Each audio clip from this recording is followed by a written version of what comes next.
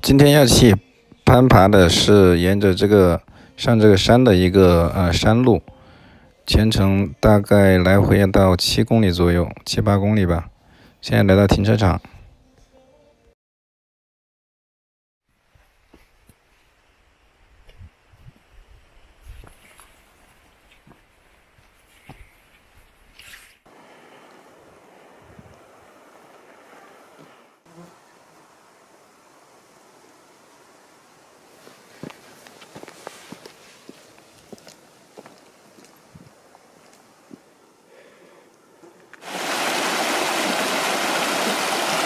这可是雪山水啊，直接从上面雪山下来的，这水肯定很干净。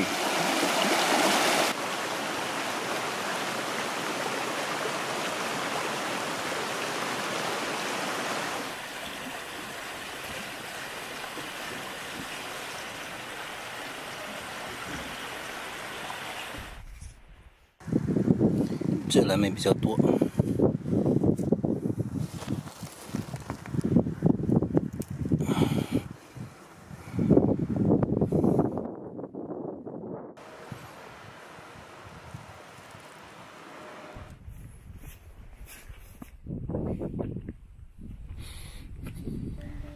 发现一个石堆，这堆石的也是瑞典的一个特色。在半山的时候，回望山下，湖水与高山一色，特别壮观。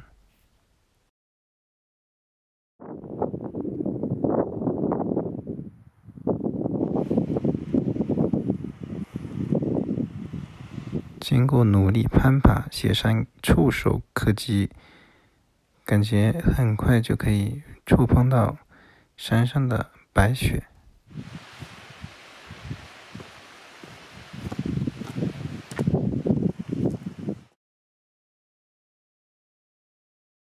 接近山顶的时候，这里介绍下面会有一个小溪，从雪山过来的溪流。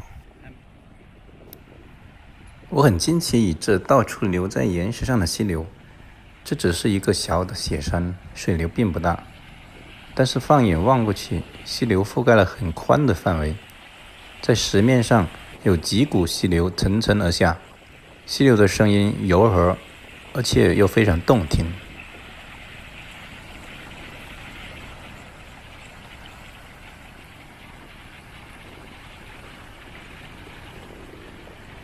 看着这个清澈的溪水，我很想亲自尝一尝这雪山水。那边的那个雪山，感觉真的是可以上去摸一下子，好近好近的。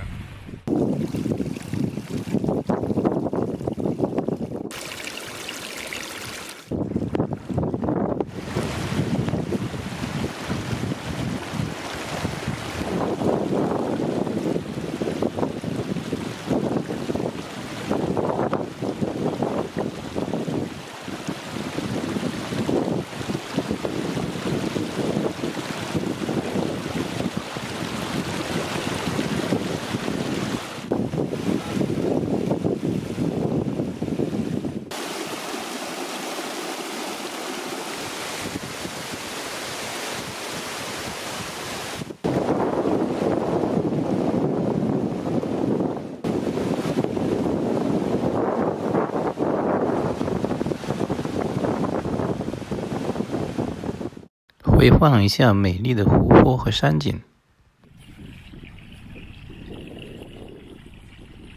溪流从雪山上下来的，这就是很多大江大河的源头之一啊！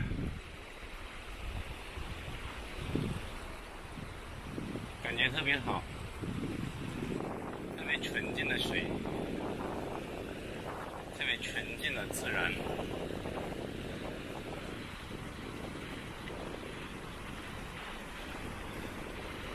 这一级一级石头磨的小台阶，超级原生态，超级美。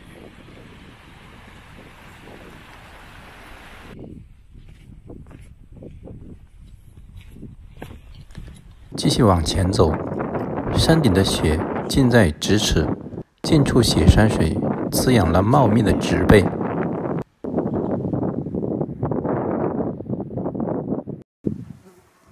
这9月份还开花，也是厉害。山顶的雪虽然很近了，但是脚下的路似乎并不通向那边。我需要从左边的垭口走过去，到达山的那边。通过垭口的时候，从山的侧面看山顶的积雪，雪面切出的斜面是一条超级直线。山峰积雪在蓝色天空的背景下如此和谐美丽，大自然果然是最好的艺术家。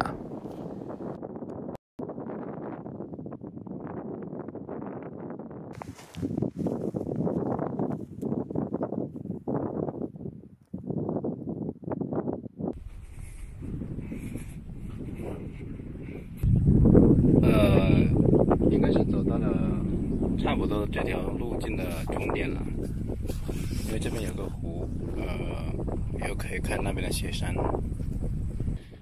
哇塞，这个雪山湖啊，虽然不大，但是很漂亮呀。那边还有一条路，还可以继续往那边走。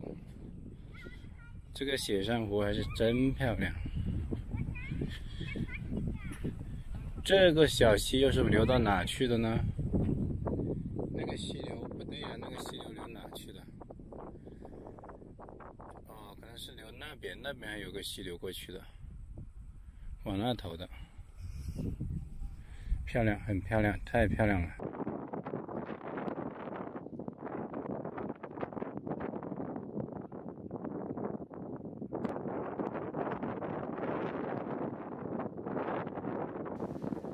越过山顶湖泊之后，来到山的另一边，已经可以看到远处更大的山峰和积雪。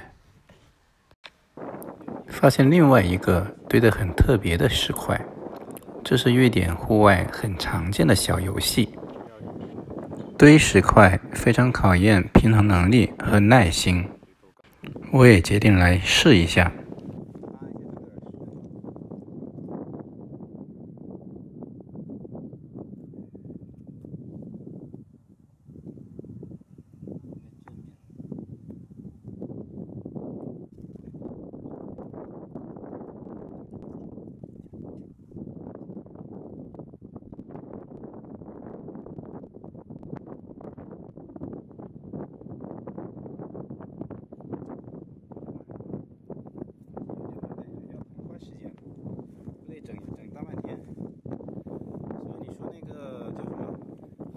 为什么他们有点爱干这个事？就是无聊嘛，闲得无聊，整半天，慢慢的这磨半天就能搞出来了。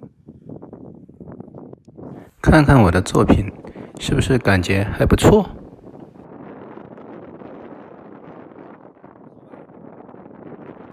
终于来到了山的另一边，这边视野非常开阔，可以一览无遗远处的群山和山下的湖泊群。如此美景让人心旷神怡，静静地站在这里，便能感受这大自然的馈赠。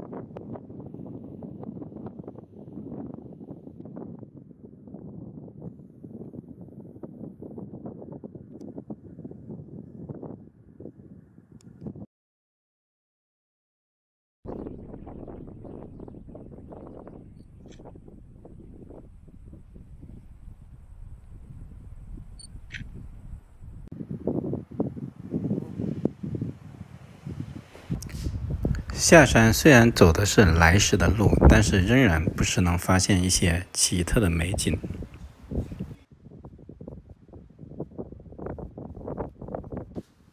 就比如这黝黑的岩石，拿在手里手也不会脏，也是特别的漂亮。这次的视频就先到这里，谢谢观看。